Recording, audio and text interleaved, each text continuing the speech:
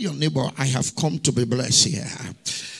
And I will not accept anything else. I can't hear you. Neighbor, I have come to be blessed. And I will not accept anything else. Now, open in your Bibles with me to Jeremiah chapter 31 verse 12. This scripture, I am trusting God that it won't be long before you commit it to your mind. So you can just read it offhand. Amen? You can read it offhand. It should be something you should memorize. It's something you should be, confessing in your cars. It's something you should be declaring in your prayers every day. It's something it should be part of your life. Jeremiah 31 verse 12. Therefore, they shall come. Read with me now. Come on. Want to go? Therefore, they shall come and sing in the height of Zion and shall flow together to the goodness of the Lord for wheat and for wine and for oil and for the young of the flock and of the herd, and their soul shall be as a watered garden, and they shall not sorrow anymore at all. Tell your neighbor, sorrow has ceased in your life. I prophesy over you that everything that will bring sorrow to your life, the Lord shall destroy by fire this year. In the name of the Lord Jesus Christ. Beloved, staying at a particular level is dangerous for anyone's faith. It's dangerous. Consequently, you are under divine mandate. Someone say divine mandate. To take new heights this year. And we have mentioned that there are how many heights? 12 particular heights that God wants you and I to access at new levels this year.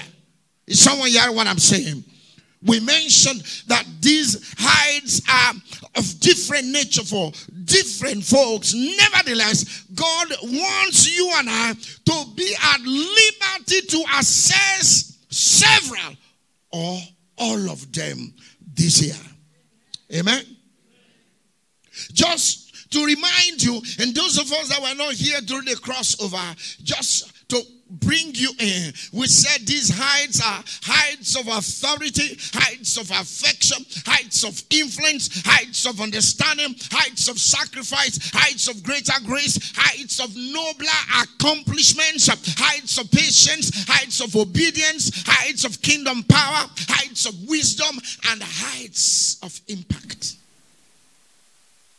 And this morning, we kick off with the heights of authority.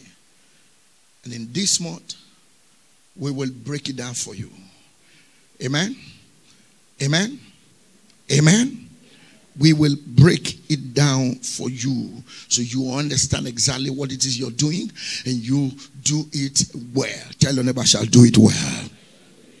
Now, before sharing with you what you require to access new heights of authority, it is key that we have a common understanding of what we mean by authority. Luke chapter 10 verse 19. Luke 10:19, the Lord says, look, I have given unto you authority over all. How many? How many? The power of the enemy, and you can walk among snakes and scorpions and crush them. Nothing will injure you. That's the New Living Translation. Nothing will what? Injure you. The concept, beloved, of authority, understand it, is closely connected in the scriptures with the concept of power.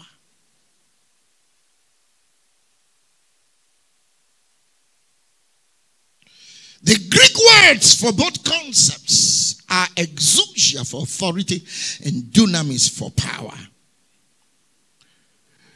Talking about dunamis as power, it occurs some 118 times in the New Testament. How many times? 118. That's indicative of something. That no Christian can truly function in the Christian life without power. A powerless Christian is a useless Christian.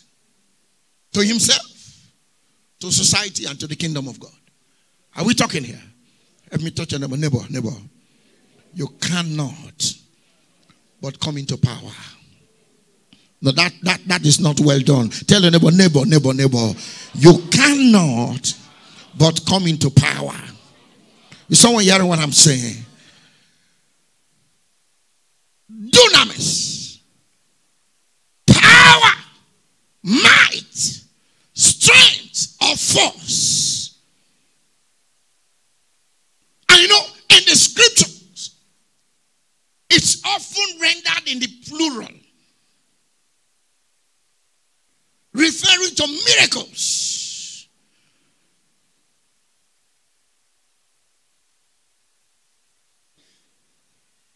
The Lord shall bring you into certain miracles your heart has been yearning for this year. I said the Lord shall work some miracles in your life that will shut down the mouths of them that do not believe in your God this year, in the name of the Lord Jesus. Listen to me, child of God. When you see dunamis, power, might, strength, force, often scripture uses that word to refer to miracles. Sometimes it uses that word to refer to supernatural beings and can also refer to earthly rulers, to men that exercise power, or to armies in the human realm. Are you still with me? Exousia, on the other hand, beloved, focuses on the right to use power. The right to deploy power rather than on the power itself. Now, exousia in the New Testament is mentioned 108 times. How many times? And you know, it always relates to people. Someone say it always relates to people. It means the right to assert power. Whether in legal, in political, in social, or moral ways, in the human world, or in the spiritual realm. I'm bringing these things out early so you understand that as a believer, it is key, very crucial. Hello. That whatever authority we have should never suffer limitation.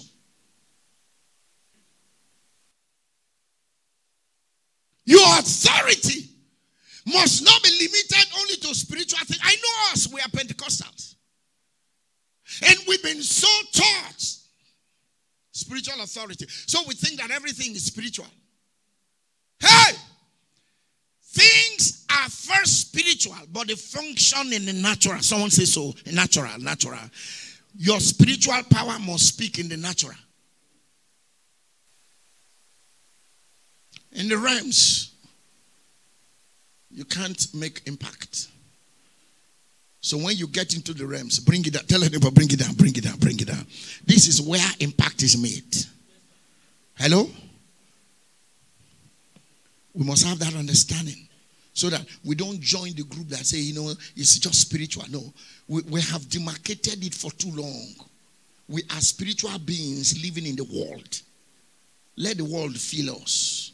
Neighbor, tell your neighbor. This year, the world shall feel you. I can't hear you now. Neighbor. This year, the world shall feel you. In the name of the Lord Jesus. But we need to understand, beloved, that whatever authority we have flows from the work of Christ. In the beginnings, let's get that clear. It flows from where? The work of Christ. We are therefore compelled. It's non-negotiable. Are you getting what I'm saying? To follow his model. Any authority that is desired to be operated outside the model of Christ will be a waste of time for you as a child of God. It's okay for the world. But for you as a child of God, it will be what? A waste of time. What was the model of Jesus? He operated in the Holy Ghost. Nothing he did that he didn't do by the Holy Spirit. Hello? And he functioned in intimacy with the Father. Have you ever read in your Bible before that in the morning, as the KJV will put it, whilst men are still sleeping, he's gone up to the mountain to be alone with the Father. No day opens for him without that connectivity strengthened. So those of us who think we can exercise authority, those of us who think that we can, walk in authority without maintaining that model, we must change. This is the source of our frustrations. Prayer is not kill my enemies, Lord. Kill my enemies, Lord. Fall down and die. No. No! The falling down and die is as a result of with whom you are connected. Am I still talking here?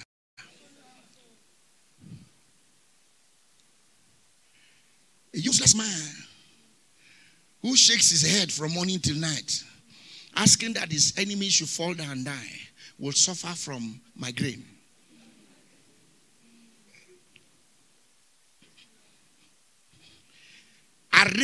Tell your neighbor, arrange yourself. Get connected. It's not an option. We cannot do service here effectively as we're doing it without NEPA.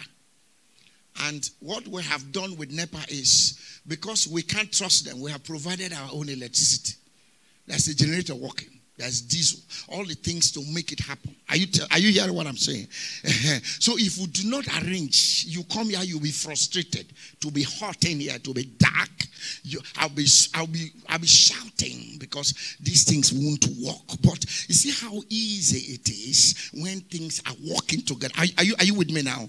That's how it is. When your connectivity with the Father is in top gear, I am telling you, Satan himself sees you as a terrorist.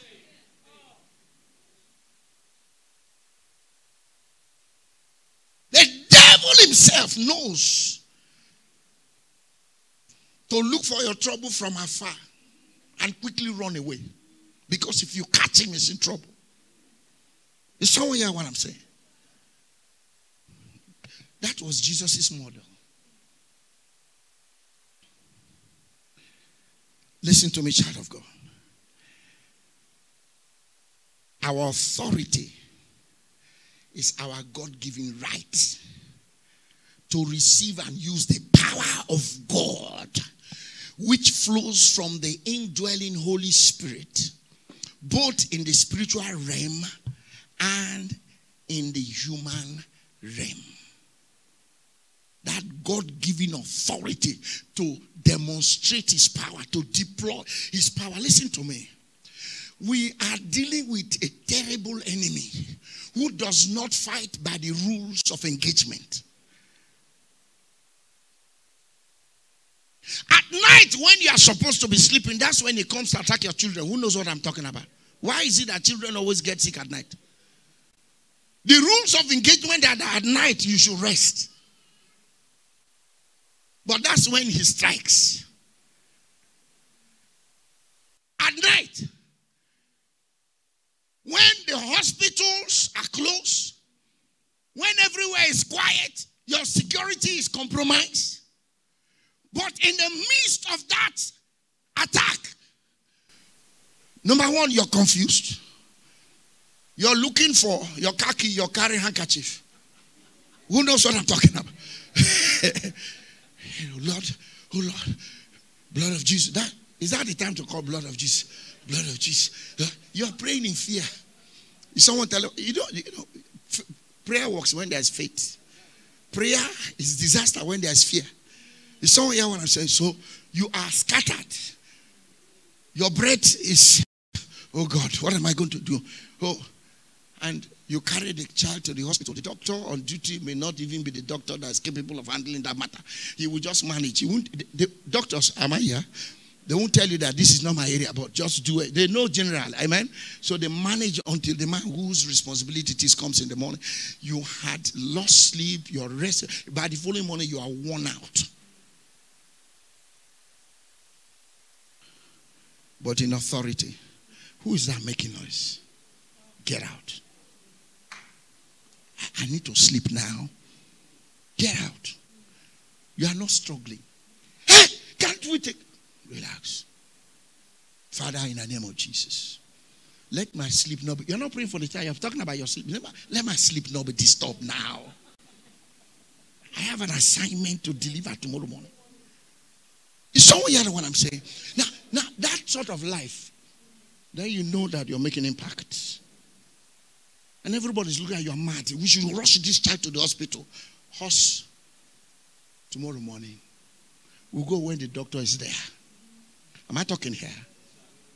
Not running like headless chickens because you're panicking.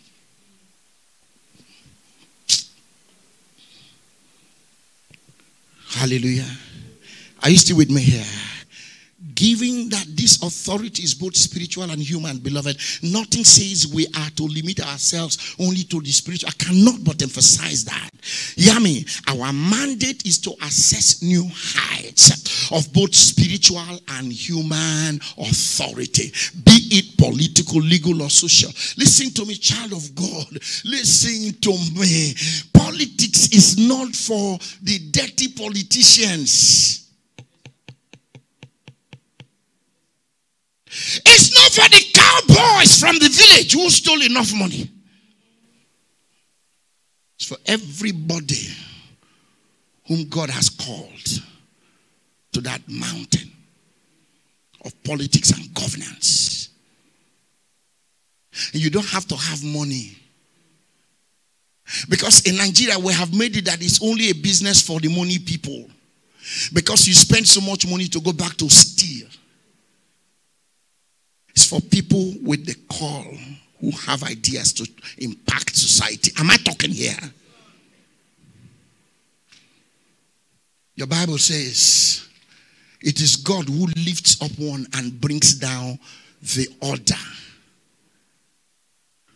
It is your God. Not Shongo, not Ogun, not all those spirits that they go to sacrifice to. No! We've left it for them, and we are in the four walls complaining. Hey, they are corrupt. Why wouldn't they be corrupt? They didn't go there as Christians. They went there as normal people. But when you have understanding that I am here as an ambassador for Christ, you won't join that corruption. Am I talking here? Because you know you will give account. You're on assignment. You are on assignment. Your case will be different. I mean, in their numbers, they will gather to chop. You tell them, please, I'm sorry, I'm not part of this. And you walk away. Because you know where your money is going to come from. Not through that thievery. Am I still talking? Genesis 1:28, the Bible says, and God blessed them. Tell your neighbor you're blessed. I can't hear you now. Prophesy to your neighbor, neighbor. You carry God's empowerment. Now, the blessing we are talking about is not the car. The blessing we are talking about is not the house. It's not the new job. It's not the promotion. The blessing we are talking about is the empowerment of God that rests upon you, that makes all of these things possible. We come to God for that blessing. We don't come to God for breakthrough. I hope you are ready to hear the truth this year. No, it's wrong to come to God for breakthrough when you can break through by the blessing that is upon your life. It's wrong to come to God to seek prosperity when you can prosper by reason of the unction upon your life. It's wrong to come to God to be lifted when you can be lifted by reason of his unction upon your life. When we fail to understand that, we put ourselves under frustration. Lord, you promised to prosper me. No, he has prospered you already because the blessing is upon you. Come on, so raise your hand like this. The blessing is upon me. You are blessed. say you are blessed. I say you are blessed. I say you are blessed. You carry something. You carry something. Don't ever take yourself as ordinary. And God blessed them. And God said unto them, now, be fruitful. That's prosper. It's not his own to make us prosper.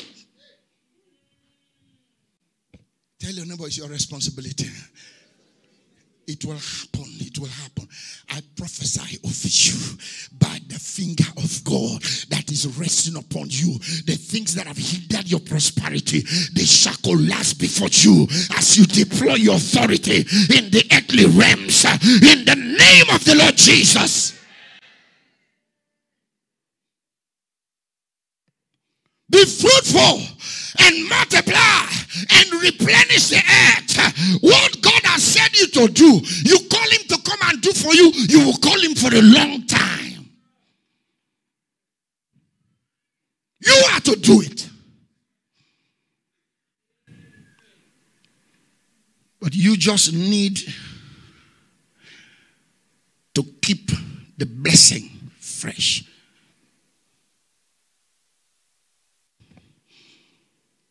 And subdue it. Did you see?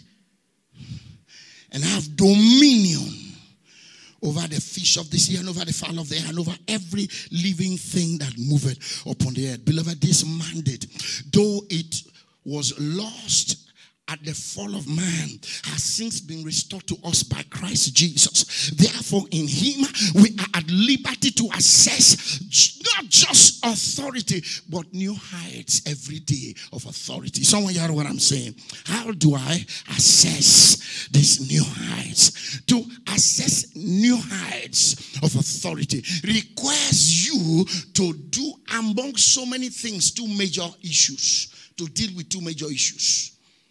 You must settle into your life two major characteristics.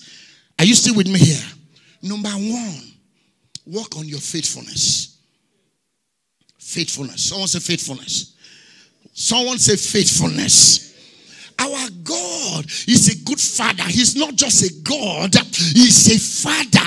And a good father at that. And so he takes us one step at a time. Listen to me. Until God finds you faithful in your present level of authority, your desire to access new levels of authority will suffer much delay. So avoid the delay. Help me tell you about avoid the delay.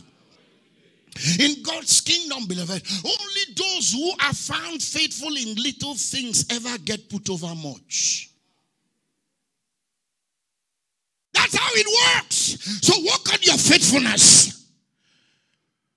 Luke chapter 19, 12 to 26 clearly establishes that. I want you to go read it when you get there. But I'm going to tell you just in brief. A rich man had servants.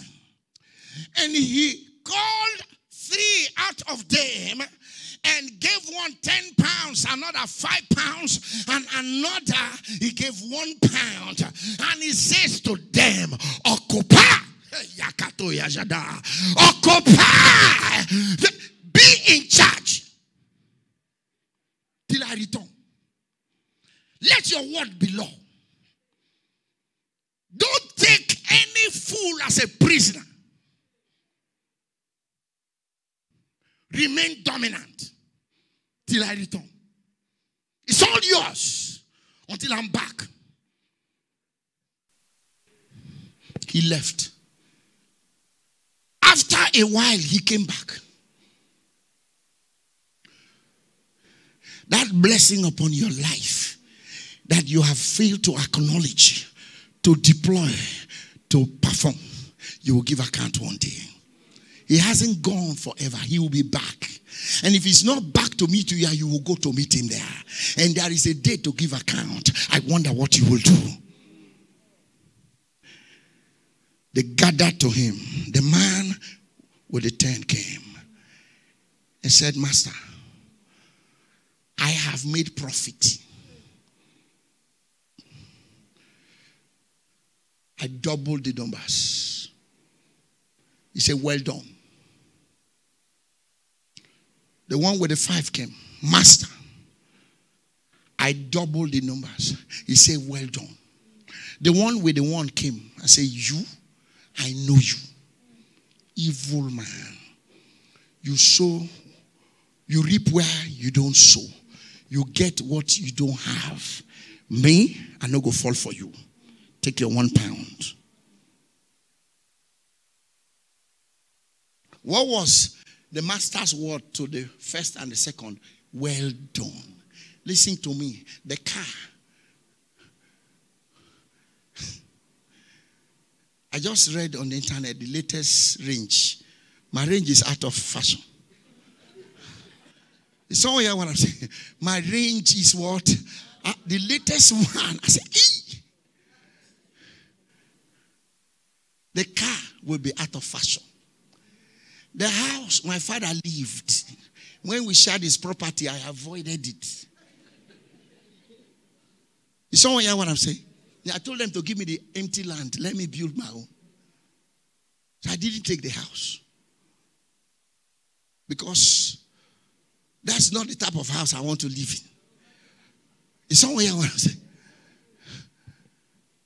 I can't use my father's clothes. You saw what I'm saying? So time will render everything obsolete upon the face of the earth. And the only thing you're taking with you will be the record of what you have done, with the blessing that is upon your life, and what dimensions you ranged in it. And so he said to them, well done. That's the commendation. That's all we will get. And it's that commendation will determine which part of life you will stay. Some of you will be doing houseboys. I know it's better to be a houseboy. David says so. I'd rather be a gatekeeper in heaven. It's better than to be in hell. So it's okay, but arrange that one. If that's all you want, arrange it now. It's somewhere I want to say. But I would like to come around and see you that you're in one mansion. Because Jesus said there are mansions in my Father's house. And I go to prepare a place for you. If it were not so, I will have told you. So why will you miss your mansion? This one guy with £1. The master said, oh, so you read me like that. I'm sorry to declare to you that you read me in error. If you knew that this is who I was, you should have at least given my £1 to the bankers. Upon my return, I will get an interest. But you didn't do that. Take that £1 from him. You will go and read that scripture. You will see that it's not only those 3 servants. There were many. Hello? There were many. So they were standing all around. And he asked those who are standing by him, take the £1 from him. And they protested. Because he said, give it to the man with 10. Jesus Christ. Hey! It's only Christians that I see complain. They are rich. They want to corner everything. It is scriptural. Hello? Read with me there. And they said unto him, Lord, he had £10. For I say unto you, he replied, that unto everyone which hath shall be given.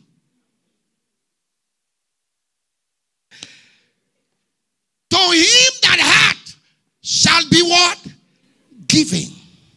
But to him that hath not, from him that hath not, even the little he had shall be what?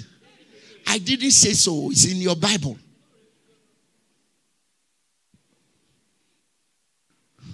May that not be your portion. I say, may that not be your portion.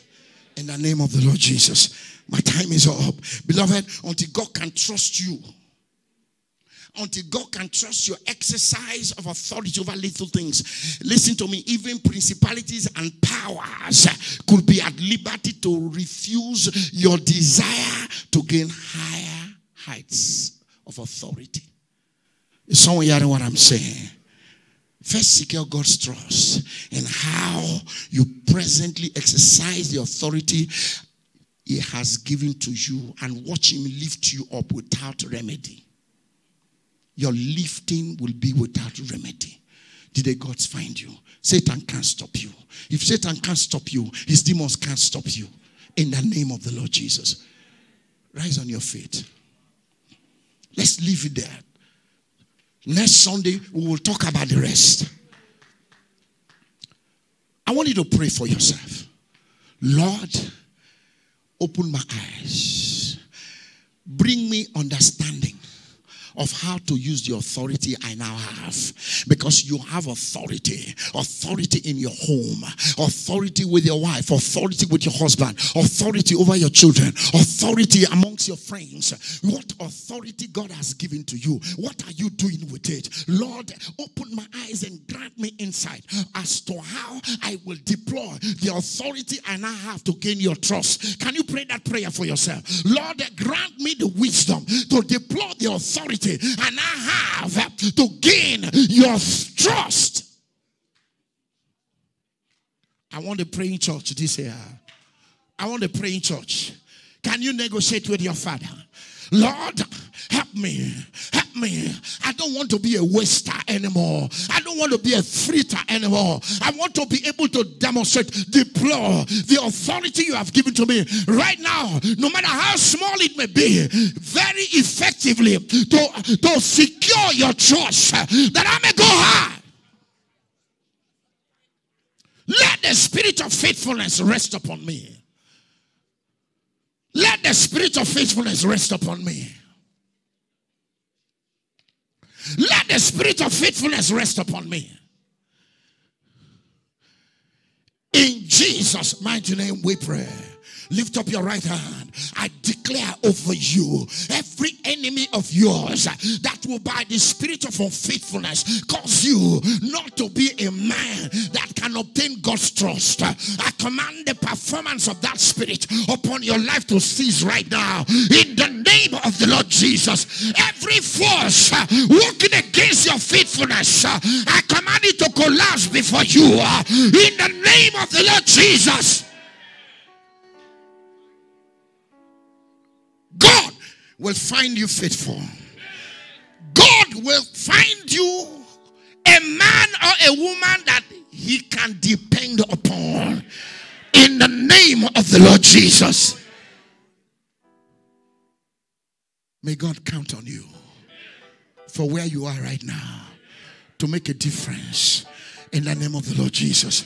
May God count on you for the people you deal with right now, that you'll be a difference maker in their lives. In the name of the Lord Jesus. May God count on you that because you are here, wherever you are, change cannot but come forth. Change for the better. In the name of the Lord Jesus. Thank you, my Father. We give you praise, we give you glory. Jesus' matchless name we pray.